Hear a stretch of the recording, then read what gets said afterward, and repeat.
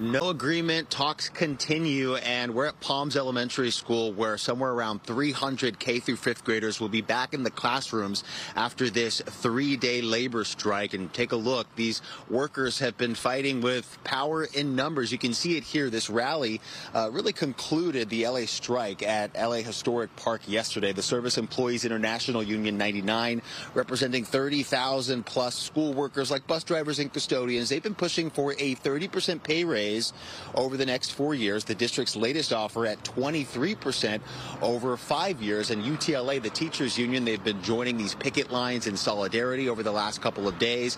We can tell you that the district is discontinuing all of those resources and services that they had been offering for families impacted.